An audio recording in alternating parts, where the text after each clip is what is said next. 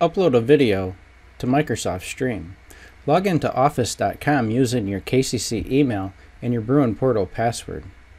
If you do not see the stream icon on the left, you may have to click the app launcher at the top left of the corner and then select Microsoft Stream. This will open up a new tab. To upload a video, select Create and then Upload a Video. You can either drag or drop or browse. Once you have navigated to your video, left click, drag and hold, and drop. This will upload to Microsoft Stream. You can rename it, add a description. The video language is default to English. This means it will close caption automatically for you.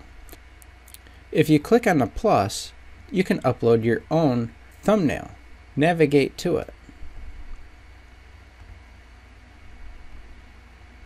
Once your video is done uploading, it still has to process. You can select certain permissions. So if you want to send it to a specific person, you can type in their email address here and then hit search. Select the person and then you can select publish. If you need the share link, select share and copy it. Close. Now you can share that link with anyone inside the KCC organization.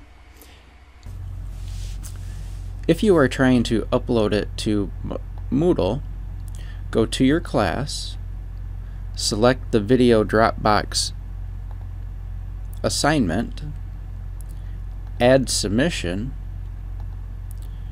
right-click and paste the video URL and select Save Changes. Now your instructor will be able to click the link and watch your video.